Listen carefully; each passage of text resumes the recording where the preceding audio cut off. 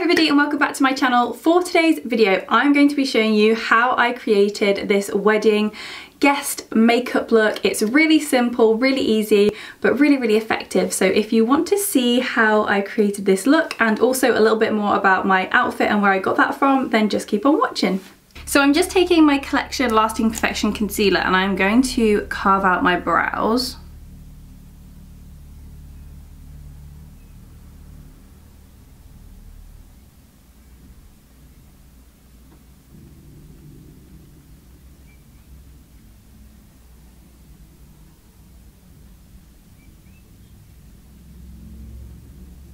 Today I'm going to be using the Jaclyn Hill palette. So this is the palette, Jaclyn Hill palette volume 2, and I've never actually used this one before.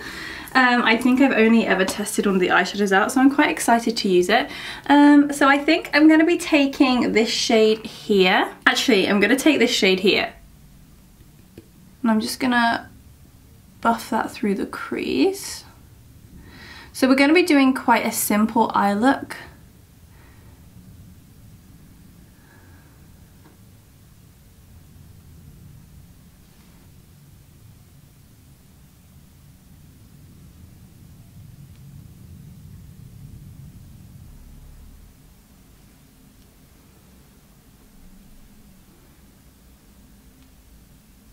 I'm then going to take this shade here, which is just a really pretty gold shimmer, and I'm going to pack that on the lid. I was going to do something a little bit darker on the outer corner, but all the colours in here are quite purpley, whereas I was hoping there was another dark brown, but I think it'll be fine. I want quite a simple eye look because we're doing quite a bold lip, so you don't want anything too crazy on the eyes, otherwise it'll just look a little bit over the top.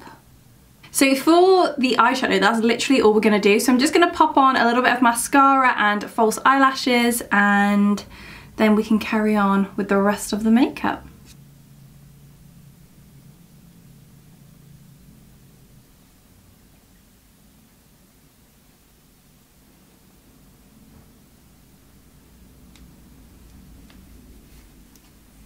So for foundation, I'm going to be using the Charlotte Tilbury Beautiful Skin Foundation, and I'm going to be adding a little bit of my True Match because that's a little bit darker and I like the colour of it with fake tan.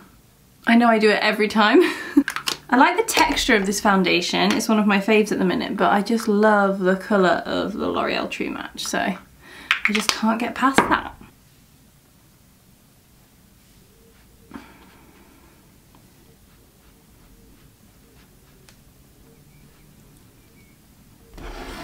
And I'm just taking my Collection Lasting Perfection concealer again because it's the best, guys, I'm telling you.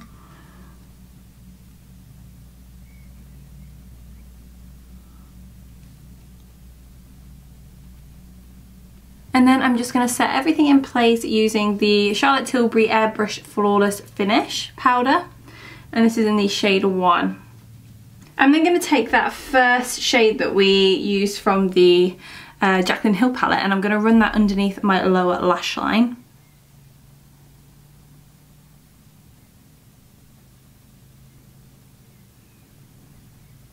Just to give it a bit of a smoky effect.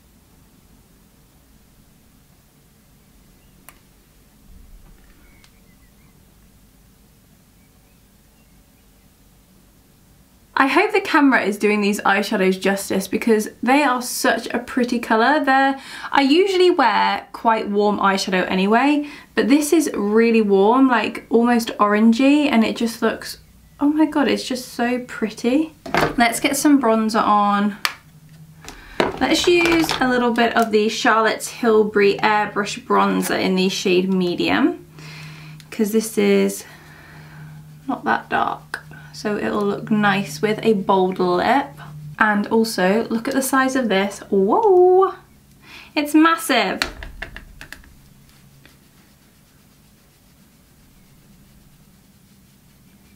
And then I'm going to take the same flippin' blusher which I've been using from Estee Lauder. I need help finding a new set of blushers, so please, people, comment down below like either a single blusher or a blusher that you love or a blusher set that you love.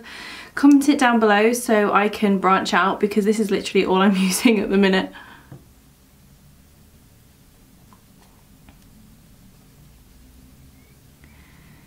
Just to me it's like such a pretty colour and it goes with so much. And then to highlight, I'm taking this Charlotte Tilbury Nudegasm face palette, and I'm going to be taking these 2 shades at the top, and I just rub them together and put them onto the high points of my cheeks. And it just gives you a really sheer glow from within highlight. It's so pretty and so friggin' delicate. Right, I think we just need some mascara on the lower lashes.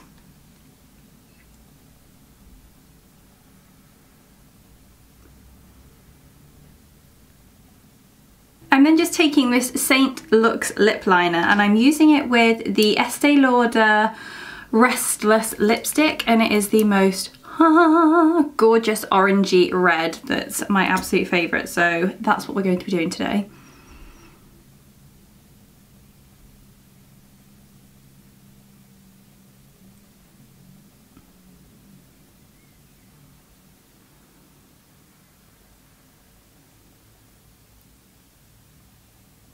Honestly, look how nice this is. It's like a perfect orangey red.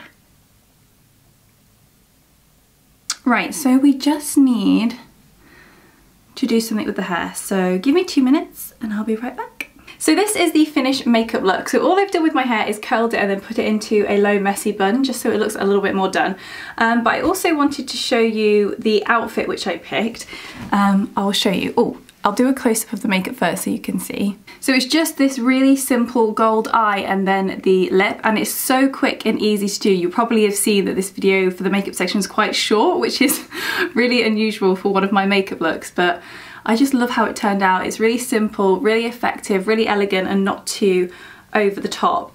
And then this dress I picked out from ASOS. So to go with this hair and makeup look today, I wanted to show you this dress which I got from ASOS. So this was £20, and I just thought it was the perfect wedding guest outfit dress. So I thought I would put it on with this hair and makeup so you could see the whole look, and it's also all really affordable as well. So I just love the sleeves, and the sleeves are my favourite part because they're a little bit sheer and they've just got this lovely I don't know what you would call that, like a applique detail over the top. It's quite modest at the front, but then when you look at the back, it's just completely open at the back.